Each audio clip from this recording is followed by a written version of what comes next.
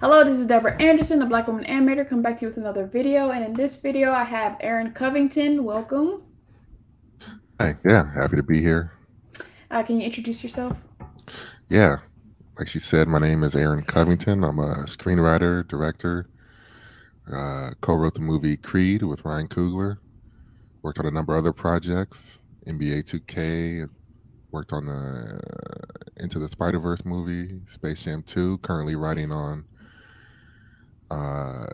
NBC sitcom called Grand Crew. Yeah. Alrighty. So you're from Michigan City, Indiana, correct? Correct. Yeah, Michigan City, Indiana, How small was it town. growing up? It was first off, Michigan City is a smaller town in Indiana, despite the Michigan name. So it's it's like a one. We had one high school and one private school. That was everybody, right? So that's like the size of it, about 25,000. So in that regard, it was very much like had a small town feel. Had everybody kind of knows everybody. You know, the people you went to elementary school with were the people you graduated with. And I think in that sense, it was kind of like just a very American upbringing in the sense of like people were shooting for that ideal, right? Yeah. The American dream. It was very like middle class, lower middle class. And I think that that's really what I was surrounded with in kind of old school family values, Midwestern ideas and values, you know? And a lot of that is really good. But then on the other side, I know for me, I always wanted to be able to experience things that bigger cities had to offer. Definitely when I was like really young, I'd be like, are we going to move? We're going to move to the big city or something? Because I wanted to be able to go to museums on a regular or see a play or just experience more culture and meet more people. We kind of, I mean, in any small town, we kind of all get tired of each other in a way. But at the same time, you know, you share experiences really closely, and you also find a way to get a lot of time for yourself, which is definitely something I did as a kid. You know, and that's where really I was able to dive into media and obviously TV and sitcoms and really, you know, escaping through them and seeing the larger world through media. Growing up, it was interesting because, you know, my dad used to watch all kind of movies and my mom used to watch all the old sitcoms. So that was kind of where like I was experiencing them on those different levels. We would be watching, you know, Nick at Night with my mom, and then Did my y'all dad do might be TGI like, Friday? we definitely did TGI Friday. Definitely did. Any day. TGI Friday, Martin Thursdays, Martin and Living Single Thursdays, Simpsons on Sundays, you know. And then my dad would be like, man, I got this movie you got to see from the 80s. And it'd just be some like random obscure movie. Or he'd be like, you got to watch these Westerns. And we sit down and watch some Westerns on the weekend or something. So that was really a lot of my film education. And then, you know, high school years when I was able to hit the video store by myself, spent a lot of time doing that. And, you know, I played a lot of sports growing up. So that's really, you know, for me, what makes collaboration such a big part of my career and everything I'm trying to do. But when I wasn't playing sports, I was definitely at Blockbuster or Hollywood Video and really had an affinity for trying to watch old movies that people talked about but I hadn't seen. Again, trying to get more exposure to like the greater world and the history. So those were some, you know, some interesting times, some good times in that respect. Yeah, I made a decision to like watch a lot of the older, you know, black and white movies and stuff like that recently in recent years, and it's kind of interesting the difference between like watching A Dark Knight and being like it could have ended here, here, here, and here, but watching some of the older movies that are maybe the same length or a little shorter, and it's like, no, this was a good ride. I didn't even notice it was that long because the writing is so good. That is interesting and interesting to notice. A lot of older movies, for one, they'll just end, right? Like now movies, I don't know if it started with like not the Hobbit, the first Lord of the Rings movies. Remember the third one, and it had like 4 epilogues at the end that was like wrapping everything up, and it was really, I don't know if that started it, but at some point, all our movies, especially the big blockbusters, have to have these long endings to make you feel safe and like everybody's gonna be okay kind of thing. But a lot of old movies, they'll just be like, this is the end, freeze frame or cut to black, and it's like, all right, we out of here. It does, right. It does feel like the end of the story, but it doesn't feel like a resolution. Mm-hmm. But a lot of times it's really, it's not, there's nothing missing from that feeling. You're like, oh, that was the end of the story. So I do appreciate that a lot about old movies. I would be curious about the points in Dark Knight, for example, when you were like, it could have ended right here, you know, and it could It have just ended was right so there. long. Like I just and it just didn't need to be that long.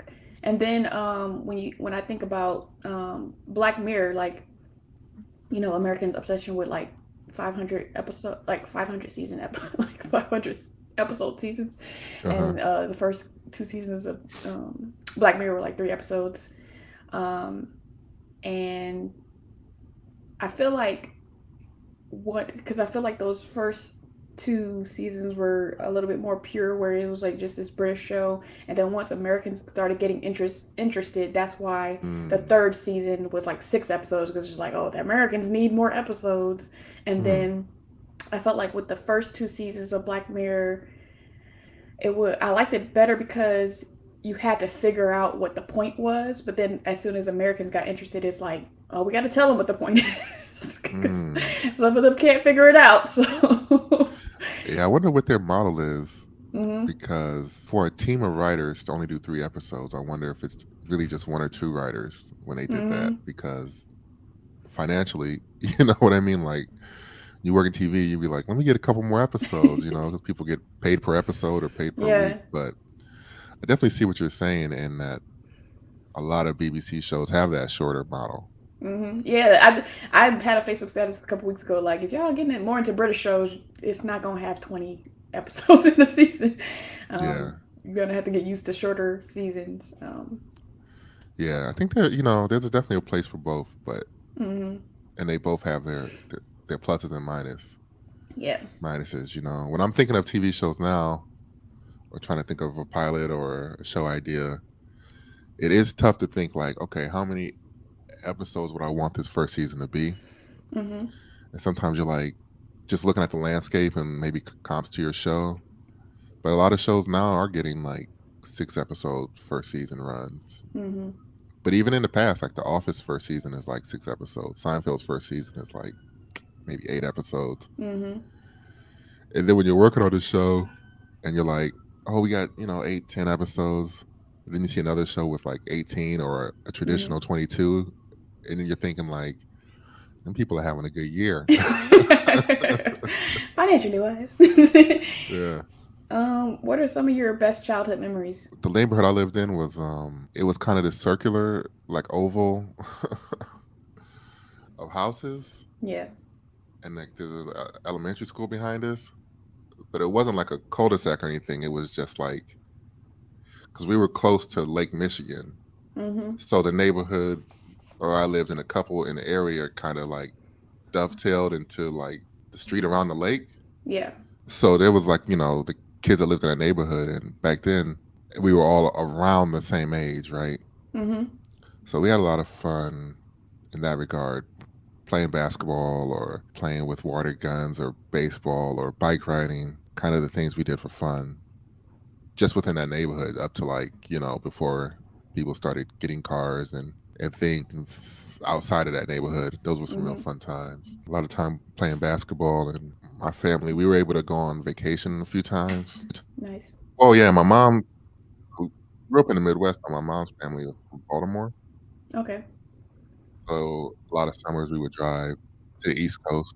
Those were good times and good family time. Come on the East Coast and visit that city, and then visit DC and do things around there. What is your cultural makeup? And that's not to say what's your ethnicity, but what is the culture of where you grew up? You kind of already went into it, but what is the culture of where you grew up and the uniqueness of where you're from? Let me think. Yeah, Michigan City was interesting because, well, without knowing statistics, so nobody can come at me. I don't know statistics, but it felt very much like a black and white city, like 50-50. That's what it felt like, right? Growing up, like my elementary school was all black when I was there. We had like 3 1 to 3 white kids per class. Everybody else was a black kid. You know, so then middle school, junior high, high school, it was like pretty split, you know, and it was more split by like maybe the classes you took or what your trajectory was if you know, were thinking about college. You know, in a small town like that, you know, for a long time I thought we were all, because I was definitely groomed to be like, okay, you know, you're gonna go to college and get a job. My parents had both gone to college. My mom had finished college. My dad had moved back. He was from Gary. So, you know, they were like, well, you know, you guys got to go to college. And me and my sister were good students and everything. But in a smaller city like that, and not a lot of people, it's not the majority thing that everybody's just like, we're all going to go to college. Yeah. You know, that can kind of separate you. In that regard, it is really interesting how my experiences were split as I aged. You know, it was like around all black people. Then high school, some of the AP classes, it'd be me and 1 or 2 other guys or girls that were black students in some of those classes, you know. But it was very, like I said, very Midwestern, very like, I guess what that means is like whatever it is in reality in people's minds, it's like, oh, you know, traditional American, like salt of the earth. You know, at that time, basically people trying to get along, valuing community and family. Even if that's not how people act all the time, that's what they say they value, you know? Right. And, you know, there's a lot of like, I think I was lucky because my dad was from Gary. And like I said, and my mom was from Baltimore, that we weren't a super insular family the way, like, you know, a lot of people's like grandmas, aunts, uncles, like their whole family was in or around that area. So people were always there's always some kind of dramas, you know? Yeah. And I kind of didn't grow up with that. So I think I'm a pretty calm person. So I think part of it is I didn't grow up with a lot of like family drama around me, that kind of thing. But it did just allow me to observe a lot of things and a lot of human behavior and stuff, which, you know, if I'm crafting a narrative and thinking about it now, definitely informs where I'm at now. Yeah. You know, and then just growing up like that is like, oh yeah, I want to do content that's Black forward and for Black people. That's who I was growing up. You know, looking for that kind of content, watching any show with Black people, all the sitcoms and all the shows, just to kind of get that experience. You know, that, you know, we're still trying to, I guess, like even the playing field today in that sense. So I'm still part of that, or that's what's embedded in me. Yeah. From where I grew up. I feel like with me, like living in different parts of the country and like also visiting other cities in the Midwest, you know, Midwest is very industrial. Like, very like concrete. For sure. And it's interesting for me being like from Detroit, and I know like sometimes I watch like social media videos of people from Detroit too. You know, they might live in LA, but they go back home, and I'll see the background and be like, oh, that's Detroit, because it's a brick house. like that. That's what I always wished growing up. Like that was one of my dreams. Like for my mom to get like one of those vans with the bed in the back, with the TV, and have the TVs, like those vans with the ladder on the back, like the ladder on the outside with the circle. I wanted her to get one of them, and then like I wanted to grow up and get a brick house. Brick house. That's living high on the hog. Because it's sturdy, you know, and fancy, yeah. But then you move other places, and they don't really have big brick houses like that. They don't appreciate the brick. Right. No, for sure. Midwest is very industrial. You know, my dad worked at the steel mill. You know, and his dad did, and a lot of people worked at some manufacturing plant that I knew, or, you know, something. Yeah. In that area of Indiana, Northwest Indiana, was heavy like that. I know Detroit was obviously heavy car like industry. that. Car manufacturing, yeah. Like a lot of my family members have worked for GM, Ford, or some other car company.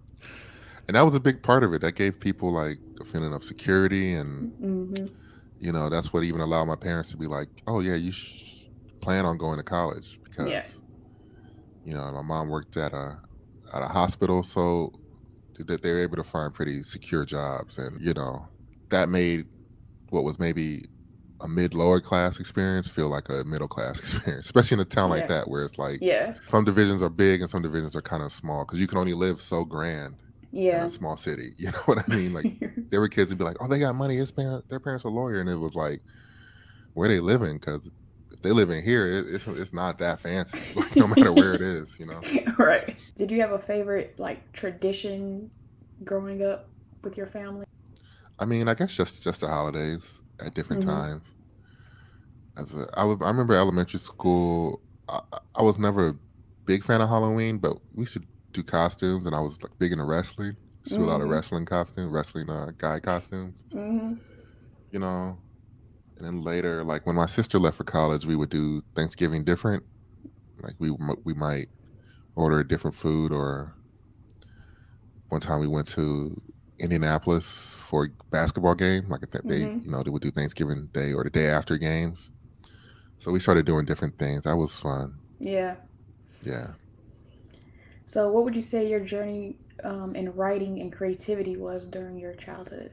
It wasn't really anything focused. It was just the soaking up of stuff for the occasion to indulge, like I mentioned, from renting a bunch of movies and old movies. But, that was kind of the other part of growing up in a town like that, I think. And people might have different experiences, or it depends, but it wasn't really a lot of exposure to the possibility of that. Me and my buddy Brian used to draw a lot as like young kids, but I never loved drawing like that. Yeah. And then we used to play games and stuff and make up scenarios and things. So that was always fun. I guess that was like the beginning of storytelling. Yeah. But I didn't know, I wasn't headed in this direction necessarily, Yeah. Up until about 7th or 8th grade, it was just like, oh, basketball. And I'm a really tall dude. So a lot of people were like, oh, yeah. I can confirm. Me and other people were like, man, basketball's a ticket, but yeah, I didn't develop athletically like that. So then the rest of high school, it was just like fantasizing about just going to college. Just, if anything, as a means of exposure and escape. And it wasn't really till college that I was like, what does it mean to make entertainment in some way? What does it mean to write a movie and things? So growing up, I would say, and I think some of this is a good thing, to be like, I was able to just consume the entertainment without any like extra work in my mind about, I want to do this, or this could be, it was just like pure fandom or pure just joy, and really, really soaking it in, which I think allows me now to look at things objectively, to take, to have an industry brain that's like, this is what I want to do, this is all watching this, but also have a fan brain that's like, do people like this? Will anybody watch this? Would I watch this? Yeah, I think that's actually a big advantage. Go ahead. Yeah, with me going to film school, they kind of told us freshman year, like, you'll never enjoy a film ever again.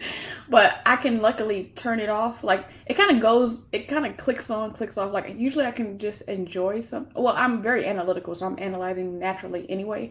But usually I can enjoy something from a fan standpoint. But sometimes it clicks and it's like, why did they do that camera shot? Like, this is so good. like, what's the movie with Viola Davis where she was with the 4 wives or something like that? I can't remember what that movie was called. Not The Help. No. Like, it would, they were like, were trying to, I don't know if they were trying to kill somebody, I don't know, but it was like her and 3 other wives or ex-wives or something. Widows. Yeah, widows, yes. Oh, yes. Widows. And there were a couple times, like, there was like, was that the movie where there was like this shot where they were coming from behind like a wall, and then it was just like a shot across a car, and I'm just like, y'all just did that to be interesting. There was like no purpose in that shot. Like, so you can tell when some people are just like, oh, I'm just to do this cool shot, and this was like, what was the point? Or sometimes the cinematographer's got to get his reel tight.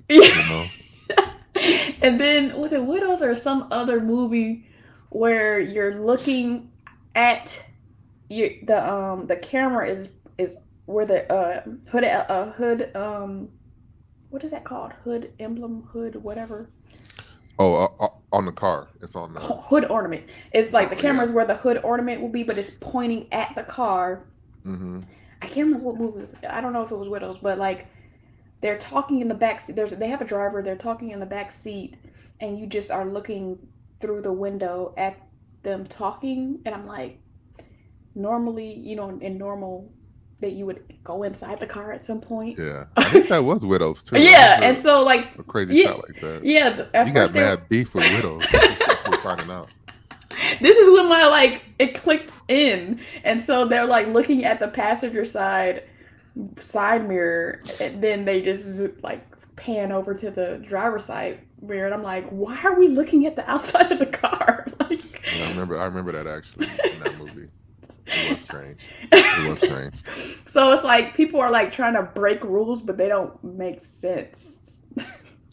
You know, you got to have that spirit of rebelliousness or like adventure or risk taking. I think to be a really good filmmaker, and then you try it and just see what the response is. I know I've definitely done some shorts and things, or even in the writer's room, you like write a scene a certain way, or you pitch it and you're like, what y'all think? And then it's like, man, that was a good effort, but good on you. Yeah, didn't quite go over the way you wanted it to. Right. So like, what did you major in your undergrad, and how did you decide to go to USC for your MFA? Undergrad, I went to Ohio State, the Ohio State University. Of course, the. Yeah. I'm not a Michigan fan, so I don't care. But I'm not a Michigan or a Michigan State fan. I'm just like, I'm just from there. You know what? It's kind of the thing. Like, if I don't say that, then somebody else will be like, the Ohio State. Right. Like, yeah. Let me just get it out. Yeah, okay. But you know, when I went there, actually, a minister from my hometown was like, not mentoring me, but we were having conversations at church, and he was like, you know, business is going to explode internationally, blah, blah, blah. I was like, man, that does sound true. So I went into Ohio State as a business major, looking at international business. Mm-hmm. But I just didn't have any real passion for that. Yeah. So after my first year, I was undeclared. And it was actually, I always tell this story on, it was so the distance from Michigan City to Columbus, Ohio, it's about a 5 to 6 hour drive. Mm-hmm. So I think to my sophomore year, I was just like, let me pick a major. What do I want to do? Mm-hmm.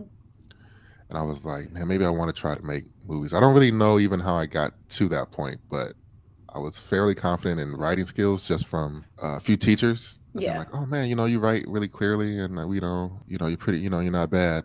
Mm-hmm. It wasn't really any more encouragement than that. Maybe even it was just like on a specific paper. They weren't like mentors or anything, but yeah.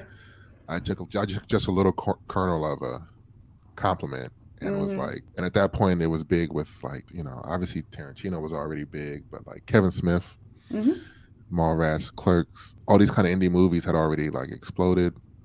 So it was like, oh, this may be a way to make movies wherever you are, right? Yeah. So on this long drive back, I was like, I'm gonna see if I can gain the skills to make like a movie, like a Clerks, right? Like, yeah. He made that. We could, me and some people could make that. Mm-hmm.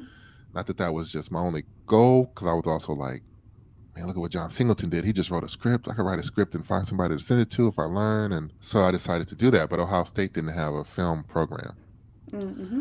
So I switched into communications as a major, because that was a major that had internships with news companies. Mm-hmm. And I knew to make the news, you need a camera. You got to do some editing. Mm-hmm. There's some storytelling there. So I went to that major, had a couple internships that I wasn't particularly good at because the news is kind of boring. And yeah, I really just didn't understand also like about going to that level of a job every day. Yeah. Also with the news, I got an internship with the sports department. It's more freewheeling than you think. Mm-hmm. Like they kind of show up when they show up before the show, and you go over tape, but like some people are there early. It was just less structured than I was really ready for. Yeah. But still, I did it for a semester, and I still got quite a bit out of it. Mm-hmm. So then I was looking at, the story's kind of winding. It's okay. But let me just clarify. So I came in them like middle of my second year, and I was like, okay, communications. Try to get these internships, and worked with some cameras, and then some students put together an organization called Real Buckeye, REEL, where they like, we're going to write a script and shoot a movie, which they did. I found out about it kind of late. They were like, well, we need a behind the scenes crew, so anybody that comes to this meeting can do behind the scenes. And like 7 to 8 people came to that meeting, and we got the schedule. We're like, we're going to show up whenever they're having meetings or auditions, and we're going to start behind the scenes. Yeah. So we started that, and, you know, after a couple months, it was just me and another guy. And then there was a third guy, this guy, Carl, who was kind of in and out. And then after a few months, he was like, I want to do this. Yeah. And then it just became me and this guy, Carl, this white guy, Carl, who's a real cool guy, who ended up going to USC later in a doctorate program, which maybe I'll get to later. But we made a documentary that was behind the scenes of that creation. But because like it was just students making it, we just couldn't get a lot of content. Yeah. And Carl knew a lot of people in Columbus, so we ended up linking up with quite a few people that were making like those small indie kind of films. Yeah. This one guy, I think Peter John Ross, was making like indie horror movies, like historical horror movies in the woods of Columbus. And this other guy, this black guy, man, I can't remember his name, but he was making like martial arts movies in like local warehouses and stuff. Like really interesting people that had a chip on their shoulder from Hollywood for some reason. I'm like, y'all never even been there. It's like, what's going on out there has nothing to do with y'all, what y'all are doing. They're not like rejecting you. You're not really in that game. Yeah. But what you're doing here is also like inspirational and cool. So our doc expanded to being like about just a burgeoning film community and people with the interest in film in and around Columbus, Ohio. So that was a lot of fun. And when we screened it, we actually screened it separately from the student film. Like we ended up being our own thing. And we they had a screening like at the local theater, but we had our screening on campus at this place, the Wexner Center, which was kind of like made it a bigger deal. It was now like university backed and had this kind of prestige around it. Just in Columbus, just on campus. It's not like the whole city was buzzing, but everybody that we interviewed came, and people that worked on the student field came, and some teachers and stuff came. And we didn't campaign or anything, but shortly around that time after that, there was a film studies minor that was introduced. Nice. And so I took some of those classes, finished school, done with school. I got a job in Columbus at this place called Mills James Productions. And that's just like a local production house that does local commercials. They film a lot of things at Ohio State. Just for example, like if somebody's retiring and they want to make a video, they call a professional production company to do all the interviews and stuff. Car commercials, product ads, even like still photography. And then we would do the Ohio Lottery Show, which was a big thing. I believe once a month. You have to like build the stage, wrangle the audience. I was kind of PA and camera assistant and at my time at Mills James, which really just taught me how a set runs. You know, a lot of those guys in the production unit, field unit, we used to hire a lot of freelancers. So when like companies would shoot movies like in Cleveland, a lot of those guys would work on those movies. And then during the year they would work freelance for Mills James. So I got to meet guys that have been on like big movie sets and things. And everybody was just really professional and really good at their jobs and real tech heads, which I'm not, but I got that exposure to it earlier. And around that time I was thinking, okay, what do I want to do? I knew I didn't want to stay in Columbus at that time. I'm not even from Ohio, so it's not like I had family ties. So then I was like, I'm gonna apply to grad school, started doing the research. And the time I was doing it, I took the whatever graduate test is, I can't remember now. GRE? Yeah. And then USC was the school that offered a winter enrollment. I had missed the time I took to GRE and the timing. I had to wait another few months to apply at like NYU or AFI. And really, AFI, I wouldn't have gotten in anyway because you really have to have more experience to get in there. But I applied at USC, and a lot of that application was like writing, kind of like how this interview is, but it was like, you know, write little essays. So I think I was able to just hold my own in that part of it. Had a decent enough transcript, and I had the stuff like the production experience from Mills James, and we had made that doc. I sent like a DVD of the doc, which I'm sure nobody got or opened or anything, but in your mind you're like, this is just boosting my resume, like going right to the top. Anyway, then I got into USC and we started January 2008. Nice. Yeah. And that was a class with me, Ryan Coogler, you know, Gerard McMurray, and, you know, a number of other people that are still working in this industry, working good jobs and, high level positions in this industry. So you weren't able to get too much into comics in your formative years because of you were from a smaller city. So how was it to get more into them in college at a later stage in life? It was great. Mm-hmm. I think that maybe there is something I missed about being able to follow things as a kid and like get into it and have that feeling of wonder or whatever. Yeah. But luckily, growing up in the 90s, they were all on TV also. Yes. We had the greatest cartoons, X-Men, Mm-hmm. cartoon, Batman, Superman, I've Spider-Man cartoon. I've interviewed Larry Houston, who's the director of X-Men animated series, and I interviewed John Semper Jr., who was the writer for Spider-Man, the animated series. Wow. Black people. I mean, those guys really set the table for all of us to be able to experience like all of it. So yeah, my background was more in those cartoons, yeah, that animation. But getting into the comics as basically an adult, it's funny. It's funny to call college students adults when you're older. You're like, we weren't adults, right? What were we doing? But I think it allowed me to have my eyes open to the different levels of tones that existed in the comics. The shows were always pretty consistent. Batman is Batman, but when you get into comics, you're like, oh, this Batman is dark. I'm like, oh, this is a little lighter. Now they do it more. There's more cartoons now, so they can have different shades on the characters. We get into them older, I really could start to understand what not only the medium could do, but what the characters could do. And it's like, the character can be different things at different times, which I do think feeds a lot into like the IP reboot culture we're in now. Yeah. And I think there's something good about that. The character can be rewritten to suit you, and nothing is set in stone. I think I started to pick that up.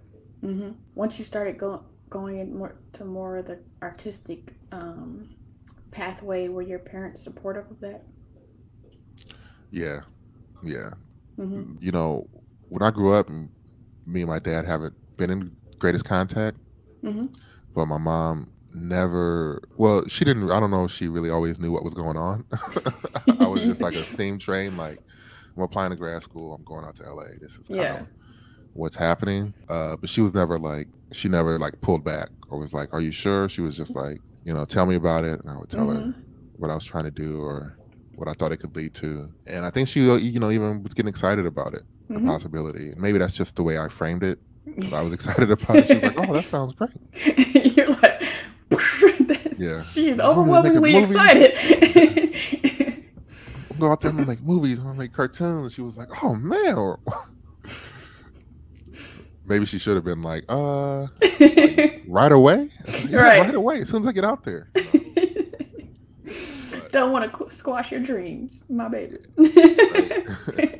She was always very supportive. I think, for me, with my parents or anybody on the outside looking in, it was like just a question of when I was going to find a thing to dive into. I think people generally trusted me and trusted my decision making. And once I found a thing that I knew I was going to give all my energy to, my mom was like, and just, if anything, is just like, don't hold back. Yeah. Go all the way. And, we used to always talk about what if it doesn't work out. And kind of not necessarily forming plan Bs or talking about it like that, but just like you give it your effort and then you pick yourself back up if it doesn't work out. And there are other things you can do and you can be capable, but if you don't go for it, I don't know if that's even always good advice. I don't always like to say things like that because it doesn't work like that for everybody. And I understand that I was lucky at a lot of times and in the right place at the right time, things that you can't account for. But there was definitely a mentality for me to be like, if I'm going to go for it, let me see. Okay, I'm going to take the GRE and apply. So I'm going to try to do my best at those. I want to get in, right? Yeah. And if I don't, then I'll do something else. And I was always like, I can always write a script after work. That's I think a lot of people think that, and it is tougher than just saying that, but I was still of the mindset that I was going to maybe make it one way or another. My plan Bs usually included how I was going to be creative, right? So it was like, okay, if I don't get into school, I'm working at this production company. Maybe I can stay here or get a job in the front office there doing some associate producing. Yeah. If not, I'll get another job big guy, could do security. I had worked at a hotel for some time. I was like, there's other jobs I can do, and then write. And if you write something, eventually maybe you get good and you can get it published, or you can get it a script. But then I got into school. So then you're into school and it's like, okay, I got to take out loans to get there, which was daunting and continues to be. But like while I'm here, I got to get something out of it. I got to make the most of this time and opportunity. So, we do that. And school is out and it's like, I'm in LA working, finding different jobs before Creed. But even then it was like, okay, what can I do? I was doing writers groups and I was doing improv to meet people in the comedy scene. Because I knew I wanted to do sitcoms too. And just my plan B's always included like making a time in my life to try to further this as a career. Yeah. Because this industry is totally, maybe more than any other, it's no matter what you want to do, it's a hobby first. Yeah. You have to love it as a hobby because you're not going to be getting paid. Yes. So it's like, yeah, it's a hobby first. The writing is got to be kind of a hobby. Then you get some traction, then you get paid, and then it's a job. Yeah.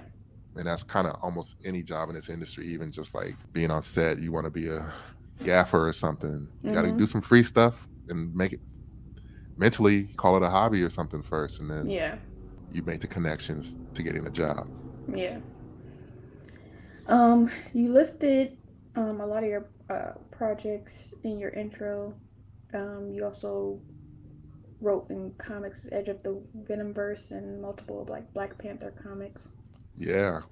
You have some experience in like sound design. Like, was that just something to do? Was that a passion? And how'd you go like from sound design to the like was writing always the thing and just sound design was something to do? But yeah, stepping stone. Well, kind of sound design happened pretty much just in film school. And all the sound projects I've done were student projects. Yeah. Somebody's thesis or group project. And what it was at school, after like your second semester, you start doing advanced projects, which just are like 12-minute projects. You go from 5-minute projects to 12-minute projects. And me and Ryan Coogler did sound on a project. Yeah. That first semester we were eligible. And part of the thinking was like, we won't really be doing sound. It was always to write and direct. Yeah. But here we can just learn how everything falls down. And we had great sound, great sound department at USC. They still do. Amazing equipment, some great teachers and professors. And we just took the opportunity to learn from one of the top departments there and to learn how everything falls to the sound person. Every mistake, sound picks it up. One way or another, even if it's in the script, because you're replaying the line so much when you're doing the dialogue editing, you're like, this line was bad. You actually become a better writer at dialogue editing. Nice.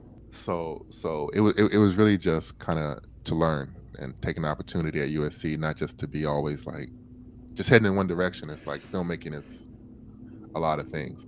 Yeah. And then after doing that project, you have like the skill set and they trust you with the equipment and just an effort of helping out friends and even trading favors, which I didn't get paid back on a lot of them sound gigs. You know what I'm saying? People still owe, but pay me what you owe. People would be like, I'm doing a thesis, I need a sound person. You're making friends with everybody and it's like, I'll come out for a day or two, or it's a 5-day shoot. Yeah, that's when you're young and have energy. It's like, that's no problem. I can rent the equipment because they know I've done it. And so that was really all sound was. And it was a great education. And if you look at even Ryan's movies, he's always done interesting things with sound. I think, because he's had that background and is part of it because he knows what's possible, But the comic, you mentioned the comics. Yeah, the comics were a lot of fun to do. It's a different feeling seeing the ideas drawn than it is seeing like Daly's footage or something. It's really incredible. Yeah. And I hope to do some more in the future and create some soon. Yeah. Can you just kind of talk about your relationship with Ryan Coogler and how it developed and just what it's been this whole time?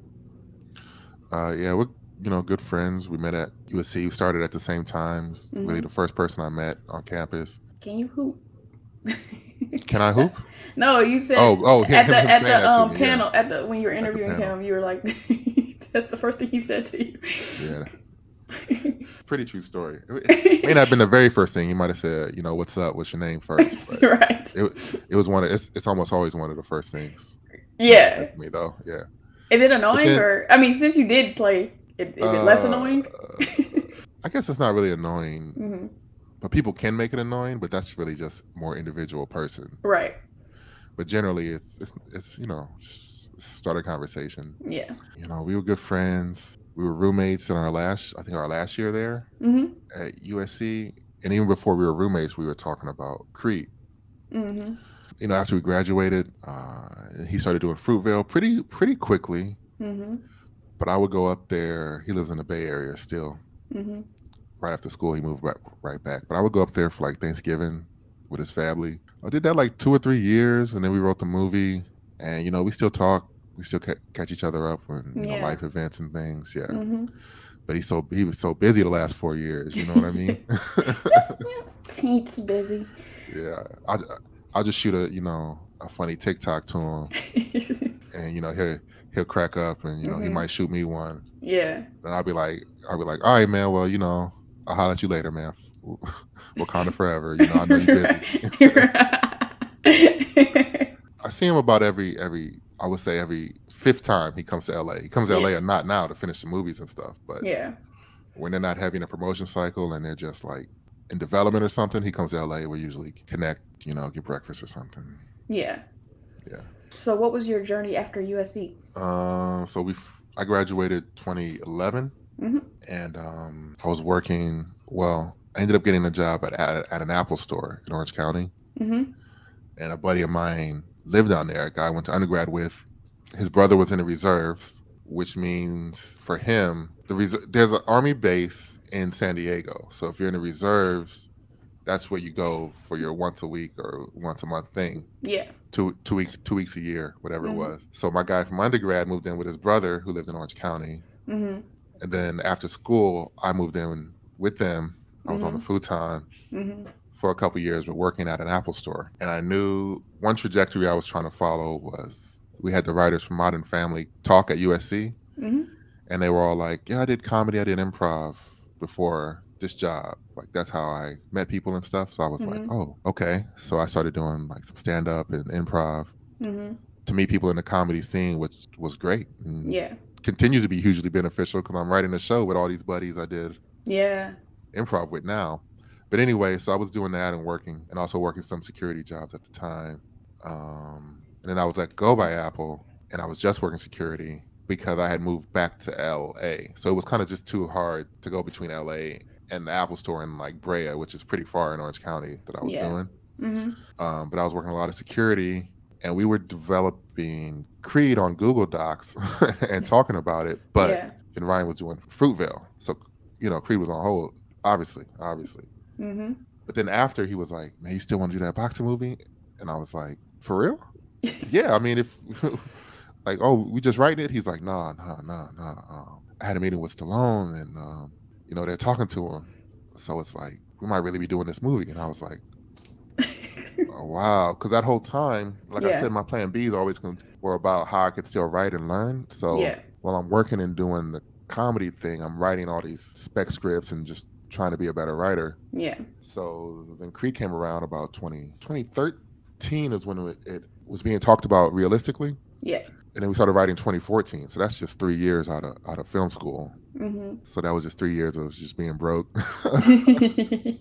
You know, but hustling and making friends and having some fun. Then we did Creed, wrote in 2014, shot, and it came out 2015. Movies don't really happen that fast usually. But obviously this one did. And that was really my journey to get in the industry. And after that, it was just a lot of meetings around town. I mean, I could get more into that, but it's more industry specific. But it just led to the jobs that I mentioned in different ways. And then it's just about kind of keeping your head above water in a way. It's like, is there work? Can I consistently find work? And also juggling that with the opportunities that are coming, because some are great and some aren't, you know? But I would say, like, I had grad school was an introduction to making stuff. Then Creed was like another kind of grad school of like, this is how something is made. But then I would say after Creed 2016 to about 2019 was a grad school, and this is how the industry works. Yeah. And I was in a unique position because the movie was so successful that I was in a lot of high level meetings and with a lot of established people, where usually, your first project isn't like that. Yeah. So you're coming in from the bottom and you're having meetings with junior execs and things. Not that any of this is good or bad, and it all pays off. Right. But I was kind of seeing it from both ends. So I was getting a unique point of view of the industry and how things work. Yeah. And then after that, it's not like things were about to take off and then COVID hit, but it was definitely like I was figuring out the industry and like seeing things. Yeah. And then COVID hit. Yeah. And this show, Grand Crew, we were actually going to shoot the pilot the Monday that lockdown started. So like it was like that Thursday or the week before was when the NBA guy had touched all the mics. Yeah. And everybody was like, come on, man. Yeah. And then it spread. And then like Friday, it was like, oh, we're shutting down Thursday or Friday. And my buddy Phil, who runs the show, he was like, we're not going to be able to shoot that pilot on Monday.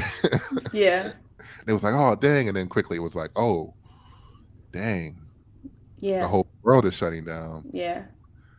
So that, like I said, COVID kind of delayed things, but it's also not like I was, oh man, I'm about to the $100 million deal. It was just like, I think I'm understanding how the industry works, and not only my place in it, but in general, a writer's place or a Black writer's place, and sifting through like what's a good idea, what's something that can get made, that's likely to get made, and understanding my place as an artist, kind of the education that I missed growing up, because I jumped into the industry very much like destination focused. I didn't have a background of being like an artist that can dream and play around, and I was able to develop that kind of through my jobs. Yeah. So to be able to really call myself as an artist, I felt like was something I developed later in life. And then I was ready, and then now I feel like all the schooling is done. The industry schooling, the how to make something schooling. Yeah. So that's where I'm at now. And that's pretty much how I got here. Yeah. What do you love about writing?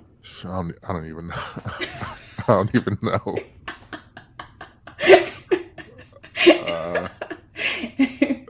I think it's really more just the storytelling. And writing as a vessel for storytelling. Yeah. And I never dabbled in like songwriting or other forms of storytelling. You watch like a cooking show and they're like, they're telling a story through the core scene, and I'm like, okay. I mean, I understand that now, right? But I don't understand how to do that. So writing is just my vessel for telling stories. It's just coming up, and I think that's really what gets my imagination going, is just like the what if, or those kind of questions. What if, or what could be, or especially now, looking at things that we've seen all the time on shows and movies and being like, well, what's another interpretation of that? Because just being Black, you watch things on TV and you're like, do people act like that sometimes? And you're like, oh, white people act like that. But everybody doesn't act like that. And then sometimes you also see behaviors of people and you're like, do they really act like that? Or is that how we're all expected to act? Because that's how we see that interpreted on TV all the time.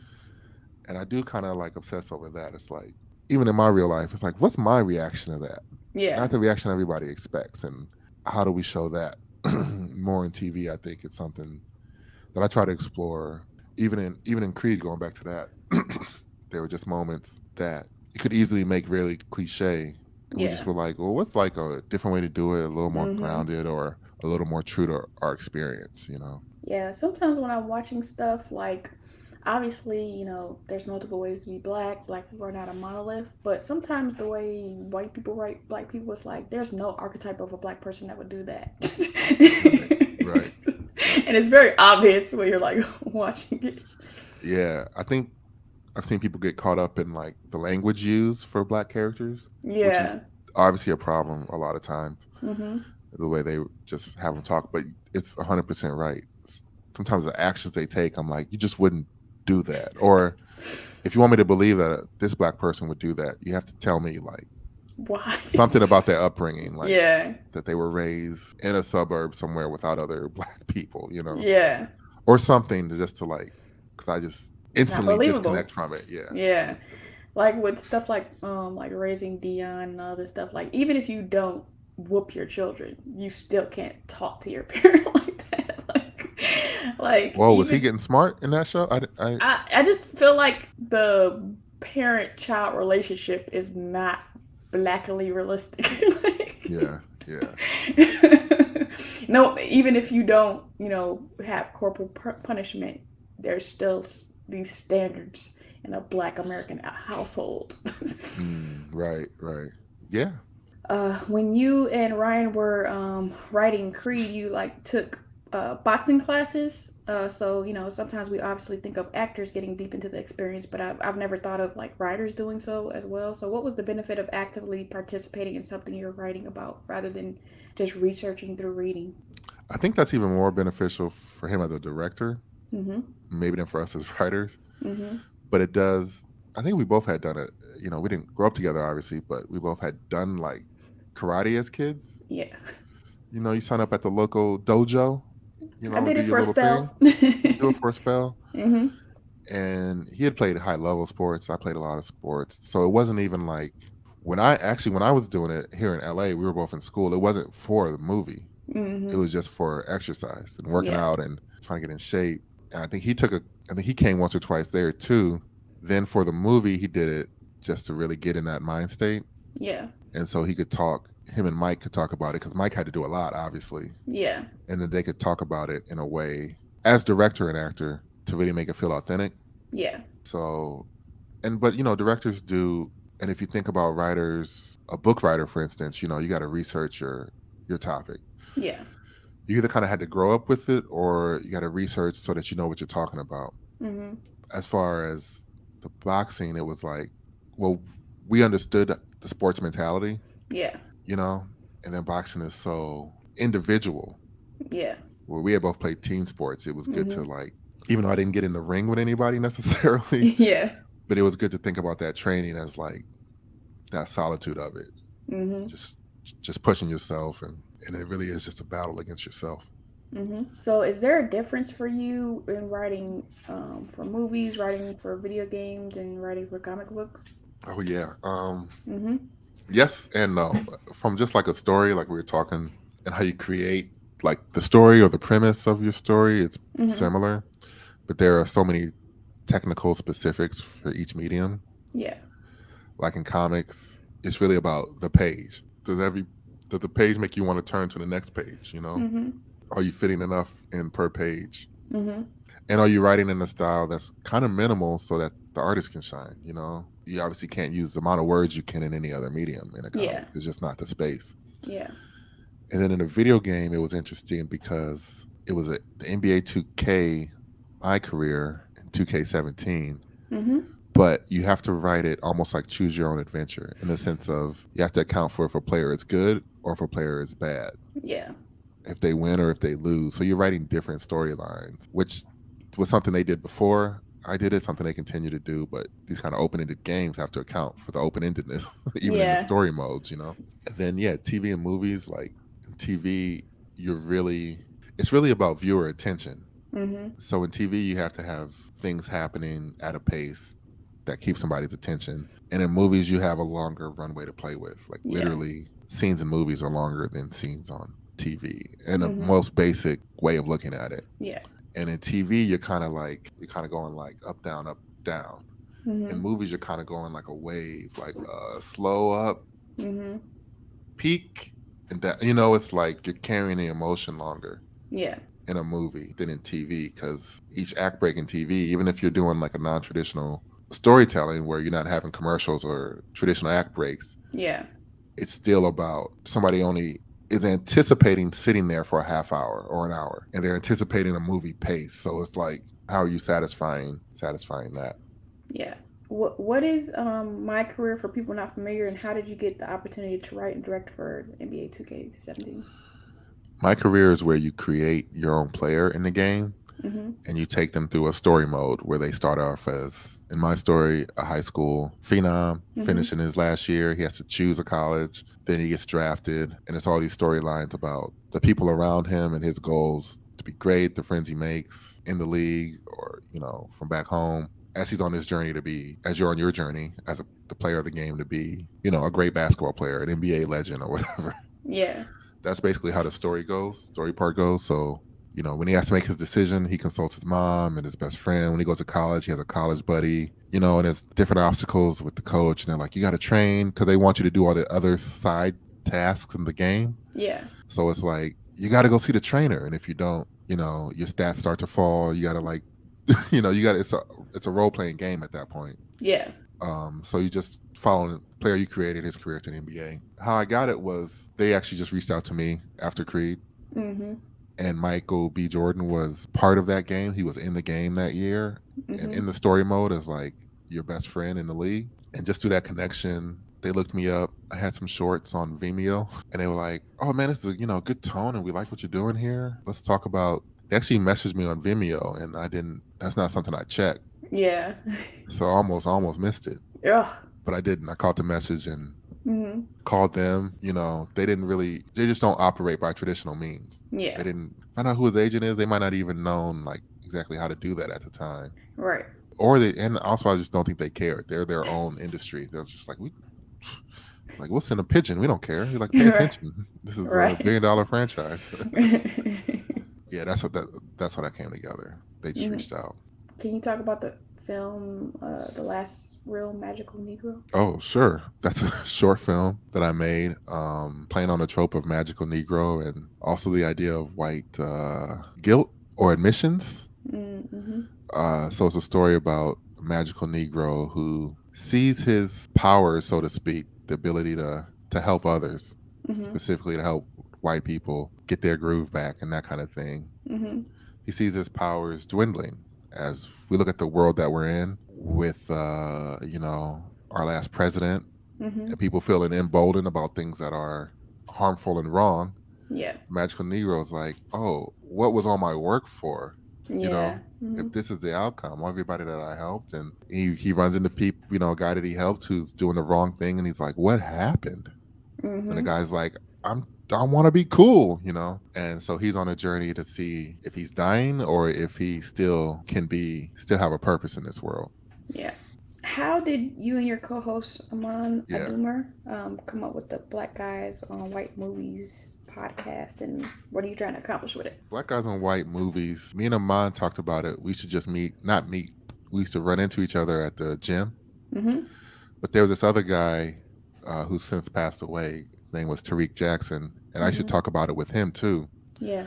Just the idea that most of the podcasts we're talking about movies, if it's a black run, it's more of a pop culture podcast, and they're talking about mainly black movies and the impact of that, which I listen to a bunch of them, or the black nerd podcast. So they talk about Marvel just in a general sense, and they'll talk about how it relates to them as black people, but it's a lot of just like Marvel, DC fan cast thing. And I'm very much as like, you know, white, what we call white, that's not the norm. That's just a majority here. Right. White is exotic if you go to a place where white isn't the majority, you know? Yeah. So I wanted to look at white products. I just thought it would be funny, but also have some depth to it, to look at white cultural exports as culturally specific, not as some standard of humanity or standard of personhood or anything. It's like, no, you guys are a cultural other like everybody else is. So we look at the movies from the standpoint of what's up with these white people? Like, what are they doing? What are they saying to the world? What are they projecting? And looking at it, just culturally specific. I'm trying to find the right wording to just be like, you know, these things that we've seen and we've grown up with, that's not my default. Even what we talked about earlier a few minutes ago about the reactions. Is this a white reaction, black reaction? Do these things matter? And that's where we look at the podcast. Is like, even just what is whiteness, or what are the divisions of whiteness? Really, even before we do the podcast and I talk about it, sometimes it's like, you just see it everywhere. It's like a black movie. What's the black movie? Black Twitter, black this. It's like the opposite of that isn't the norm. Everything should have a designation. Black Twitter, then there's white Twitter, you know? Yeah. And whenever somebody black does something, they're like, oh, this doesn't look good for black people. I'm like, well, what about that? Does that look good for white people? Right. You know, stop acting like you're all so separate from each other. That kind of got upset right there. But, you know, culturally, you're an entity that is doing a thing. You're not just norm. It's not just the standard human. So I'm really big on like, not my default, not my standard. Yeah. It's just a way of being. Yeah. I like the term that's popular now, like we're the global majority. Global majority, yeah. Yeah. But also, it's it's interesting to when being on social media and stuff like that and seeing African or like Caribbean people talk about Americans, like when they create the little social media videos and like Americans do this and Right. we as Africans do this, and it's like no, white people do that. Black Americans don't do that. I ain't never done that. What are you talking about? So it's just like this lack of understanding that, like, there is an understanding that sometimes to be American, at least media wise, is to be white. Like I never felt the most American I felt initially was when I moved to Korea in 2009 and had to say I was American over and over again because like I can't say I'm from Detroit, I can't say I'm from Michigan because I have to be from like either New York or LA for people to know where I'm from. So I'm like, yeah, I'm just like saying either Migu Saram or like I'm American to other people, and that's like the most American I've like from childhood to that point. That's the most American I ever felt, was saying it over and over again. I never really felt American. I totally. I just felt black. And they don't know, in other countries, the average person may or may not doesn't even know really about American slavery and about even like people in the diaspora, you like have to explain it to them of like because I always say like there's this like privilege of being, even if you went through colonization or in the Caribbean you went through slavery, you don't have this mental prison that Black Americans have because you got your country back. We don't have our own country, and so to like grow up in a country where everyone from the prince to the pauper was like looks like you is like very powerful. Yeah, well, 100%. We're the miracle children of God for sure. Yeah. And it's just interesting to just feel so like our story is so singular. Yeah. And even Europeans will be on TikTok. Why do Americans do this? And I'm like, dang, even the white foreigners, even white foreigners will be like, why do Americans do this? And if they have anything about Blackness, it's based in a rapper they've seen or something. Which is fine in a sense, but it's also art. We're hidden amongst the world in a way. Yeah. And it's also annoying to read like those BuzzFeed articles where it's like foreigners asking questions about Americans, and it's just like, did you just meet one American and determine that we all do that? Because that's not even an American thing. Yeah, it'll be something super specific. Why do Americans eat ravioli with with mayonnaise?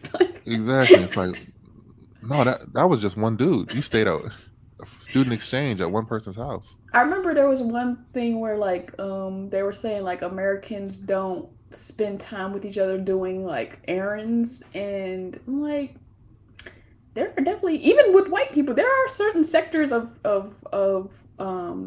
Americans that's like, let's go to the store. Like, what are y'all even talking about? Like, y'all just not been to the stores?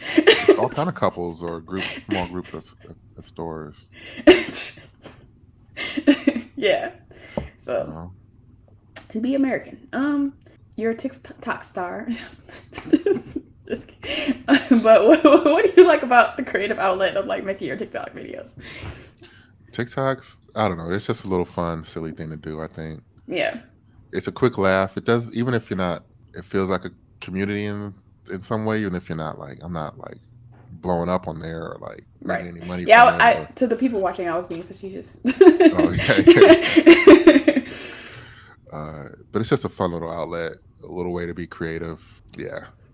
That's that's how I look at it. Even though it is interesting, like fun, quick thing, but you are putting something out there that literally the entire world can see. Like it's on full display, but even though it can feel like a very personal, or even it can feel even private doing it, but it's totally not. So, that makes it a little complicated, but I just like to have fun with the TikTok or promote the podcast. Yeah. Yeah. What have you learned throughout your life and career that would be beneficial advice to others? Man. On one hand, I would say, like, all the cliche things, find your truth in them, because they're usually come from a real place. Yeah. Even though it's like cliche, we've heard that a lot when they're like, find your thing, or live your passion or Yeah. whatever. But Yeah. I think so many times we hear those things, kind of like the things we've been talking about, as there's like a default way to do that. Yeah. But there's not. You have to find your place in the world and your place with a thing. Because in LA, after living out here, I'm not just going to tell somebody like, man, follow your dream, just do it. It's hard, and you do need money, and you find out that people have a dream, but it's on different levels. Yeah. Like, I have my dreams and goals in this industry, but somebody that I met at a certain time or a certain place, like, they may want to do a thing but their goal can be different, or even what they're good at is going to be different. So they're going to head in their own direction. Yeah. So I think what I've heard a few times that's coming to mind now, and that I think is good advice, is the whole like FOMO, or trying to compare yourself with other people, are things to hold very loosely. Yeah. Like, when if you're going to compare yourself with other people, but it's not a direct comparison. It's not like, this person did a thing, I have to do that thing. It's just more like, are you staying busy? Are you staying creative and staying activated? And then from a life standpoint, like, I don't know, there's a fine line between like your obsession and determination and accomplishing a thing. And I think a lot of this country is like a very sport mentality, athlete mentality, like Mamba mentality. It's like, I gotta go hard, I gotta be obsessed with this thing, like, every day and night. Yeah. Really, only Kobe was like that. You know what I mean? Like, and he wasn't even Jordan wasn't even like that. Oh, really? Jordan was obsessed about competing in competition. Jordan didn't go home and be like, I gotta shoot 100 jumpers tonight, or I gotta get up at 5 a.m. He was like, I'm at the gym, I'll be there a little early, I'm at work. You know what I mean? His stories, even his stories, like the Legend of Jordan, isn't like obsessively working. It's like obsessively competitive. Yeah. Kobe's stories is obsessively working. He was really the only one like that. But he grew up in such a unique way. Like, he just didn't have the social skills. And what you find out in the industry is like, that's not what's required to have success. Consistent work is better than obsessive mentality, And you learn, like, because I was very naturally like, my hard work will do the work for me, but then you realize, you need to go into your network. You got to go into your network. Yeah. Oh, man, yeah, you said it. Like, you have to do the work alone. You have to use your network, and especially if you're a storyteller, which really we all are, even in other industries, you have to have stories. So like, you can follow and learn other interests, and you can love and be there for your family. You don't have to be like the secluded jerk that's just like, I'm just on my grind. It's like, that doesn't really. Yeah, I feel like the individualism is very white and American sometimes. And so in my effort to not live in proximity to whiteness for the past several years, is like trying to think of, because my thought is like, sometimes in animation and sometimes in coding and tech, there's like this thought of like this like white guy who holds himself up into a room and like learns how to code or learns how to do this, and it's like, when we do it, how do we bring the Africanness or the blackness to it and do community? Because I don't want, like, even though I'm an introvert and a homebody and all this stuff, like, I don't want to do everything by myself, because that's not my culture. I think part of it, because I can be very much introverted and did a lot of writing on my own, which you need that alone time to actually get better at your skills. But all my projects have been deep collaborations, right? And it's like, you still have to make time for relationships and that part of life. When you get a chance, you take a trip with your boys or your girls, or visit family whenever you can, and form these new relationships. And in a way, I think some of that hermit mentality, that Mamba mentality kind of thing, also kind of implies like a pushing away of other people. And I think that's a part of it that I'm saying to not buy into so much, Yeah. Because do you see all the posts where they're like I get it, like, as we get older, you can't be with your friends and go out, but it's a lot of like, oh, when I'm when I have a friend, I'm gonna go away for 6 months, and then we're gonna come back, and it's gonna be all good. And it's like there's this like continual messaging of like not having deep connections, and like we're just living our separate lives and in our own little huts of sort, and we can just come back together, and it's all good. And it's like, but why can't we have some consistent friendships and relationships too? I'll tell you, like, yeah, the secret to making something is more about consistency. And with consistency, you don't have to be like 4 or 5 hours a day. Yeah. Or like you work your job and then I gotta spend out a night grinding on this thing. It's just like, can you take a half hour to think about your project or to write something or to ideate to the next level, or these things kind of stay in your mind. And then understanding like, oh, a friend call wants to go to the movies. It's like, oh, well, yeah, I was just sitting here thinking about the project for the last half hour. Let me just take 5 minutes, jot down what I was thinking. Yeah. That's your work for the day. Go live your life. You know what I mean?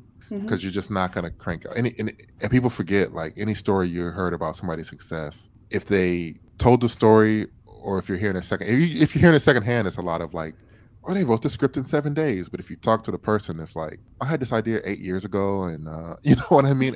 Everything is a long process. Yeah. Everything is a long process of a lot of revisions. Yeah. And to do the revisions, it's more about a consistency than yeah.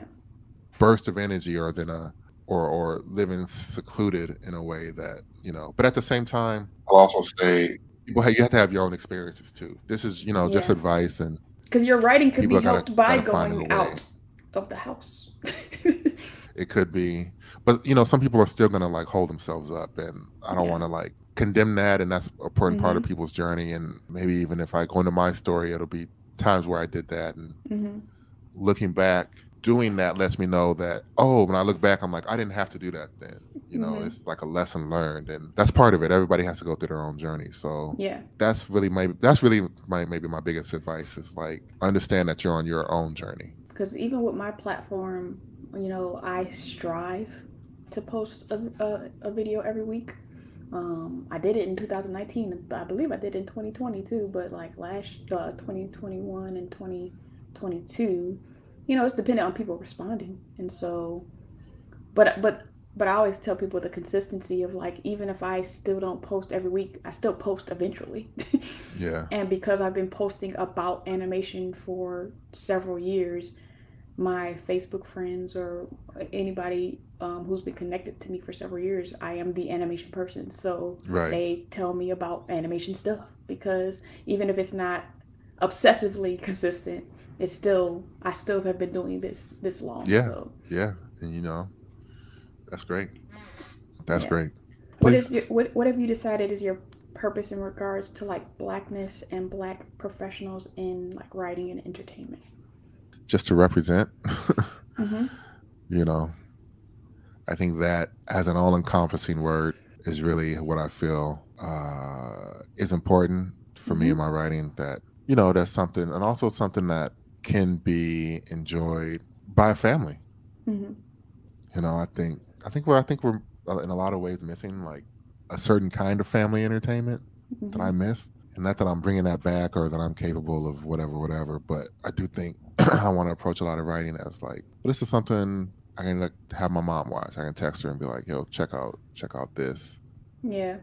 But I could also watch it, with my nephew, or in a certain way for live entertainment that's not like, I don't know, that's just maybe nostalgic.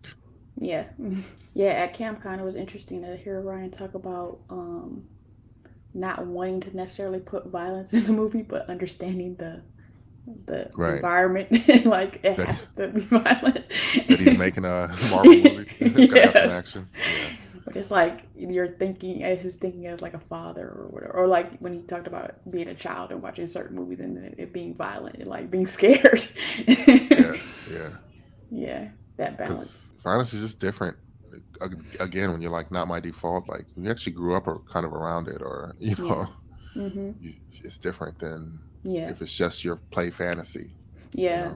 What do you hope Black writers are doing in this current landscape of like technology, social media, and all that stuff that maybe you wish you could have did in college, or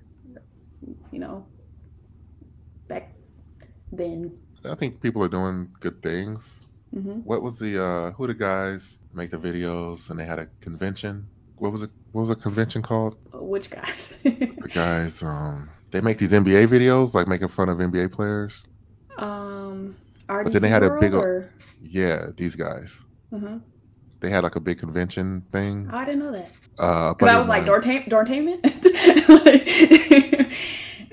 Who was that? Dorntainment? Yeah. Dorntainment. That sounds familiar, but I'm not as during familiar. the 2000s, 2010 popularity of like Easter Ray, black and sexy TV and all that type of stuff. Yeah. Even stuff like that. Yeah.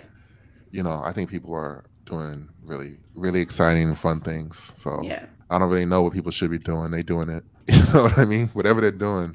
Sometimes people are sitting, waiting, and not doing stuff. Do what they're doing is, I guess, your suggestion. I do think that the younger generation also is realizing, well, this is what makes like TikTok and Instagram so attractive, is that you can go and practice and get feedback from an audience, and even an impartial audience on your work. And I'm talking about, forget like the trolls and stuff, just like people that are generally enjoying or commenting on your work.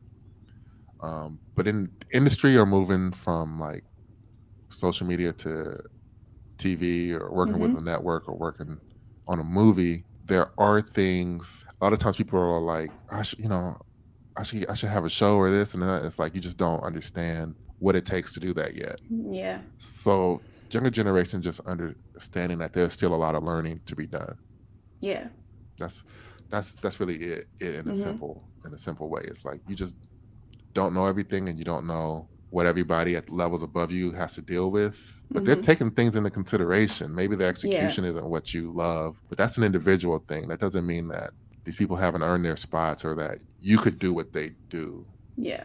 There can be so much pressure and so many things coming at you that if you haven't seen it before or experienced it as like a staff writer, or you've been on somebody's movie set or something, that these things would totally just take you out of it. They could completely sap your energy for the project. So understanding that there's just more to be learned on your journey, you know, towards whatever your ultimate goal is, you know, or just to having a like career. A lot of times people would say like, what's your dream job and stuff? And I'm coming off of Creed, and I was like, man, well, I just did that movie, dream job. I'd be like, I don't know if I have a dream job, but I'm trying to have a dream career. Right. It's like, I want to keep working on projects that, you know, I can really care about. Yeah. And that's really been my focus. And I think thinking about it like that, what you want your life to be like, is different than just like having one goal. Yeah. Like, I just want to make this movie. It's like, well, for me, it was always like, well, then after that movie, you want to make another one. So when you think about it long term, I think you think about how you need to act so that you can have relationships and grow as a person and an artist, so that your work continues to be interesting and people want to still work with you and want to know what you're thinking. Yeah. I have a concept that I put out in there called the Black animation ecosystem, and it talks about, you know, the people who are out there making like the TikTok videos or being funny on Twitter, and like hopefully one day having like a pipeline of like, you know, how people talk about like the drug dealer who has transferable skills to be a CEO, like the TikTok person or the Twitter, you know, comedian or the Instagram comedian has the transferable skills to, you know, go into the traditional industry, but it still needs to be honed. But it would be cool to have a pipeline for that. You know, there is the evolution of like influencers being in movies and stuff like that. So just the continual evolution of the industry. Well, I think if we can understand, like you said, like a pipeline that actually can teach and give these people a realistic chance. Yeah. I think some influencers get into movies and they just don't really have a chance to grow in that medium, and they're so tied to the social media, which is also great. Like, if you're making money on social media and you're one of those people, you don't have to do the next thing. But also, to do the next thing, it's like there's another process and other things to learn. Yeah. For example, a lot of singers end up not really being good actors, and people wonder why. It's like, when your persona is so tied to a thing, it's hard to act because you have to drop who you are to be a good actor. And when you're so big in another thing, and at a certain point, you can't ever drop that. When the camera's on, you're like, I am this person. Yeah. And so when the movie's like, we need you to be like lower status, it's like, but people expect me to not never be lower status. So it's hard to like drop that ego. And I don't mean an ego in just like that sense, but really in a psychological sense of like, I have to present myself, because when you're on set and shooting, dozens of people are looking at you. And if you can't be bare when dozens of people are looking at you, which is hard when you're established in another way. So a lot of people establish in social media, it's like, this is my persona. Yeah. And it's like, well, this isn't your project. Yeah. This is some director's movie. This is some studio's movie. We need you to be like yourself, but toned down or turned up or something. Yeah. That's not what you're used to giving audiences. Yeah. And that can be hard to maneuver. And a tangential point, like that's why comedic actors are better at drama than dramatic actors at comedy, because of the timing. My father is a professor, and like in his I think public speaking classes, he'll have them do Abbott and Costello routines, because the writing's already there, and so you just have to work on the timing of it. And so, you know, that's why Robin Williams can be a dramatic actor, because the drama is still timing. But for sure, dramatic with comedy, it's like you got to know when to do the joke and all that. Right, the training and the instincts. Yeah. Yeah. So my last question is, if someone was producing a documentary about you, what things would you want them to highlight about your life outside of your work and entertainment?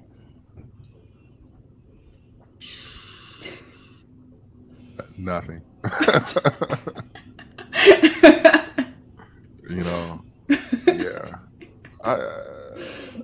I'm pretty private, and really my life hasn't been. I'm not a person that's like, man, my life should be a movie. I'm like, man, my life's pretty straightforward, pretty boring. Some fun things have happened, but those were not all career related, you know. But the other fun things are just kind of my version of fun is more mundane, I think. You know, it's like chilling, watching the Wayans brothers, you know. Right. Yeah, a doc me would be about me would be solely about creative process and growing as an artist, for sure. I feel like it could possibly also be how you think in what you're doing with your podcast. It could possibly be how you think about the world, maybe. Yeah, I guess looking at any individual person's experience with race, there's some interesting stuff there coming from my elementary school that was like all black, but all the teachers was white except two. Or really one, and one came later for like a year. You know, and then going to middle school, which was like, oh, there's a bunch of white kids here. It's like 50-50 at that point. Yeah. Going to a big state school at Ohio State, and that's just super white, you know. Yeah. Despite like what the thing that they're being the whitest about is football, which is all black students, you know, and just maybe looking at how I dealt with and interpreted that also as a really big black guy myself. That's like dealing with other, you know, expectations or stereotypes. Questlove has talked about that. For sure. Just like being big and not being, your personality doesn't matter. It's just your stature that matters. You know, yeah. But we all have physical things, I think, that too, that people like hone in on. Yeah, for me, like, I feel like, you know, the obvious thing for me is to deal with racism and sexism, but like, I feel like, honestly, ageism is very 33% because I look 10 to 15 years younger than I actually am. But because people treat me as though I am 21, and it doesn't matter what race the people are. It's like, they just see me and think I haven't accomplished anything. Yeah. And so there's no interaction. Yeah. Or you always have to like announce yourself, like, some way to be like, I'm actually not young, or I actually have this experience. You know, you have to like slide that into the conversation somehow so people understand. Yeah, that was annoying, like, because when I was in Korea, I taught English, but I also, you know, worked at an animation company. And so to come back, like, because I did that in 2010, and it's like, I always had this understanding when I was networking, when I lived in New Orleans, and you know, I don't really do it here, but I just felt it was dumb that 10 years ago, I worked on Family Guy and Cleveland Show, and I have to say this for you to want to talk to me. Like, why can't you just want to talk to me because I'm a human being, not because I accomplished anything that you find impressive. Interesting. Yeah. Where can people follow you on social media? My handle is at BearCov, BearCov, on Instagram, Twitter, and TikTok. Check the podcast Black Guys on White Movies, which is available Apple, Google, Spotify podcasts. And then you can see the trailer to my short film, The Last Real Magical Negro, at AaronCovington.com. Are you going to do the festival circuit or something? We're going to apply to a couple fests, but I want to try to do a screening. If I can't pull that off, then we'll release it online. But we're trying to figure it out. You know, I don't want to put all my stock in the festivals. Yeah. Because they're their own ecosystem that I don't really know about, really. Yeah. But it would be fun to attend some festivals and to get some eyes on it that way. Yeah. But, you know, we'll see. And if things pick up this year just with different projects, and I might just have to do an online release. But I'm excited for people to see it. We're just finishing it with the composer now. So nice. So I want to thank you for allowing me to highlight you. I really appreciate it. Thanks for having me. This was a fun talk. Appreciate it. And to everyone out there, I want you to like so I know it's real. Comment and tell me how you feel. Subscribe to Seal the Deal and sign up for post notifications to show your zeal. I'll see you in the next video. Peace.